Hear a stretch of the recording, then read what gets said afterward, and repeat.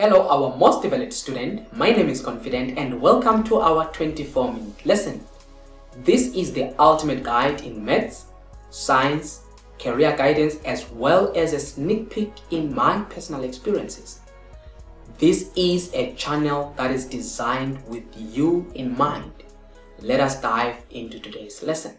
In this video, I'm going to introduce the ultimate guide for mathematics for you guys who are doing your grade 11, and it will focus strictly on term 1. Just to be strict here, we are only going to look at term 1. And I want you to go through these videos for term 1 and be able to follow up throughout.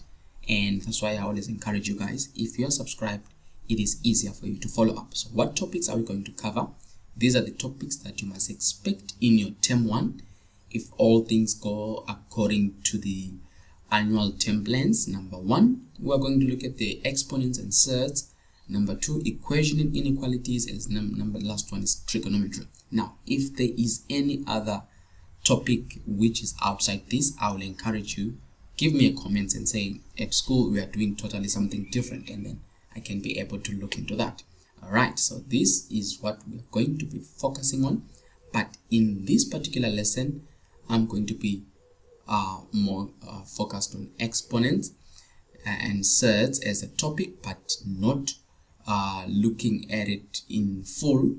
I'm just going to do the exponent side now. Because why?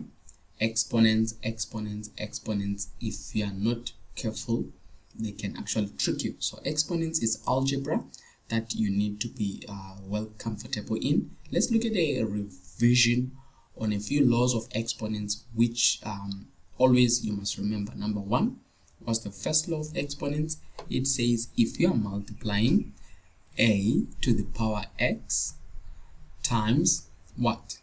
A to the power, let's use m because that's what is common. I'm just going to do this because you've been doing this from grade 8, 9, 10.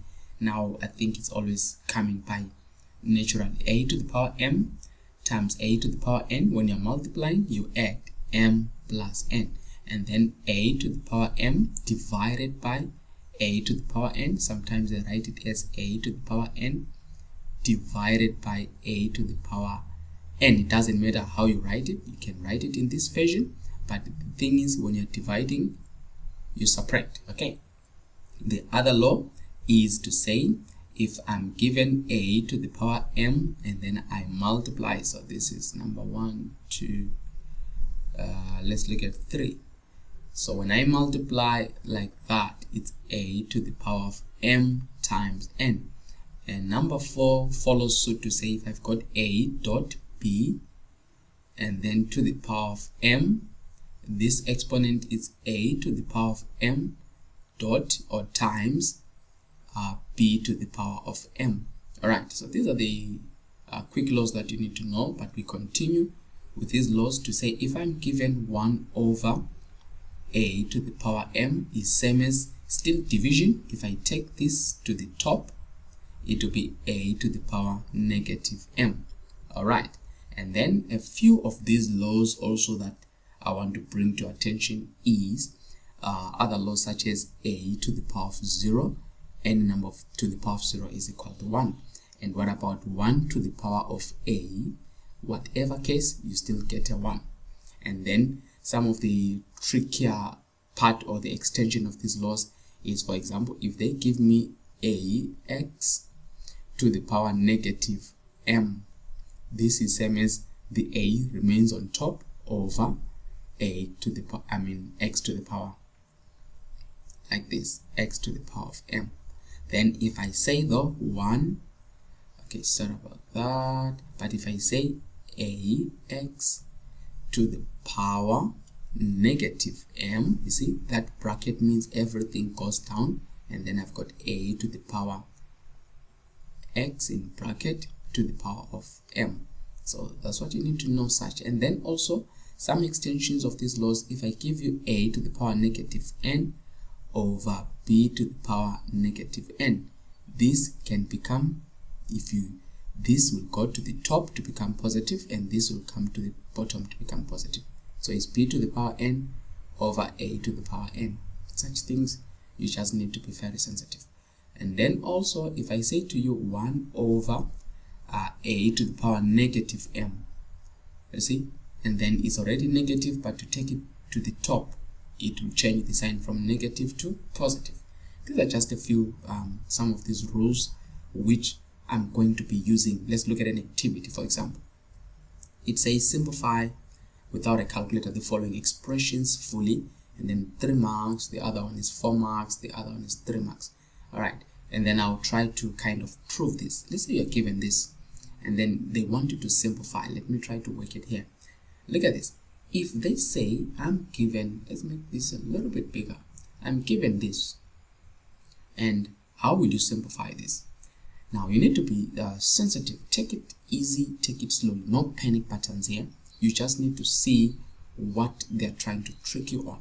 First of all, look at this 125. You need to express it in terms of exponents. And then this x here, they didn't put any power, but you know that there is a default 1 there. So you need to deal with that. So let's start with 125. With your calculator, what you do is your calculator is able to express 125 in terms of exponents. So what you do, you say 125 equal to, and then you say shift.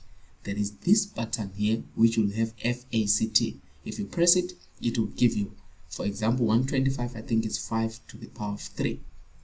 So your calculator will say equal to 5 to the power of 3. So here what you'll have, you will now have 5 to the power of 3, x to the power of 7, right? And then over x, and then you take this like this, to the power 2 over 3. Now first focus on, if possible, we can see I've got an x at the bottom and an x at top. Let's deal with that x, meaning it's this law here that I'm using now to say a to the power of m over a to the power of n. With that, it's a to the power of m minus n. That is a division. So it's the same thing I'm going to apply there. Are you with me? So that's what I'm going to do. And when I apply that law, what it will become?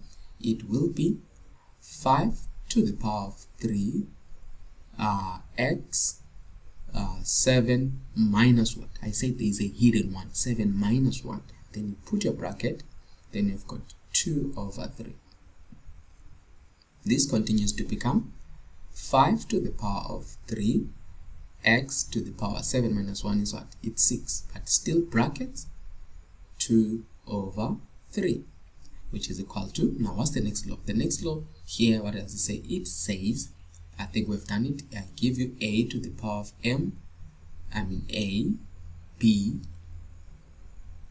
to the power of what? Of m equal to, then this m goes inside each. It will be a to the power of m, b to the power of m. But also, if I say a to the power of m times n, if there was 2 exponents, they multiply, it's m times n. So in a way, they are both being applied. So in a way, what you have is this 2 over 3, it comes here to multiply in each one of them because of the bracket. Alright, so this will be 5 to the power of 3, like this, 2 over 3. You see what's happening?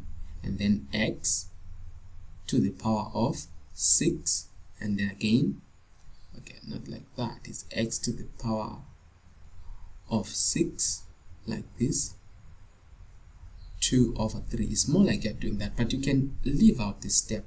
You can go directly from here to here to say this is 5 to the power of 3 times 2 over 3. Remember, as exponents. So this 5, in a way, you don't want it to look like now you just bring it a bit down. Just show that you are dealing with exponents. Don't write it like you are dealing with numbers. And then here you'll also have x to the power of 6 times 2 over 3. Just show that these are hanging on top as exponents. Then that's done. 3 there, 3 times 3 over 2, and then 3 into 6, it's 2. Use a calculator here, please. Use a calculator, just to simplify those exponents. So you'll have 5 squared x 2 times 2. You see, which is 5 squared x to the power 4. Someone is arguing to say, but they say don't use without a calculator. They won't see that you multiply 3 times 2 over 3. You just verify. Then when you simplify this, it's 5 squared is what? It's 25 x to the power of 4. Now, I said I can try to prove for you this. So what you do is, you take x here. You say, for example, let me take this. You say here, let x be equal to, choose a small number, 2. So what you do is, where there is x, you put 2 on this expression. So for example, I've got a bracket fraction 125 times, where there is x, is 2 to the exponent 7. You see that? And then over at the bottom here, over 2, remember x is 2, and then you close the bracket to the exponent what? Fraction 2 over 3. See what I have? Equal to, look, I got 400. Now, when I go to my final answer, I need to get 400. Remember, it was 5 squared x to the power 4. So if I say 5 squared times x, which is 2 to the power of 4, I must also get 400. You see? So if this is maintaining my, when I put x is equal to 2 here, and I also do the same here, and I say x is equal to 2, you saw here it gave me 400, on top it gave me also 400. It means my simplification is what? Is correct. That's what you need to do.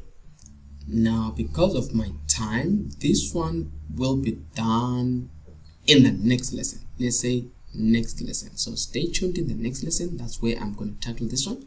But I want to quickly finish with 1.3. This one is an interesting one, as you can see. Very interesting. I'll say join me in the next lesson for 1.2.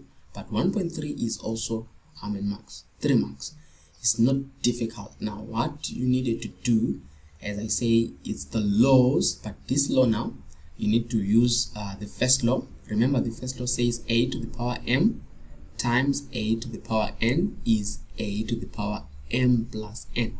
But now, I want us to read it this direction. And apologies, guys, in the background, my boys are just making noise, but apologies. Now, if I say to you a to the power of m plus n, now, this is equal to a to the power of m times a to the power of n. You see that? It's the same law. That's what I'm going to do here. If I've got this part of 3 to the power of x plus 1, you see what it will become? 3 to the power of x plus 1, let me do it here, is equal to, just like m plus n is 3 to the power of x times 3 to the power of 1. Do you see like what I mean when I'm saying I'm going to, that's called splitting it apart. So it will be 3 to the power of x times 3 to the power of 1 minus 3 to the power of x times 3 to the power of negative 1. You see that? Over 2 dot 3 to the power of x. That's the first thing that you need to know. And whenever you see either an addition or a subtraction, you must know that you are going to factorize. Right, just know that. What are you going to factorize? Look at this. On top, I've got 3 to the power of x, 3 to the power of x. It's common. So I'm going to take it out and say, let me take out 3 to the power of x. When I'm factorizing, it's more I'm cancelling there, and I'm cancelling that. So I'll be left with 3 to the power 1 and 3 to the power negative 1. Are you with me? So what I'm going to have here is 3 to the power of 1 minus 3 to the power negative 1 all over 2 dot 3 to the power of x.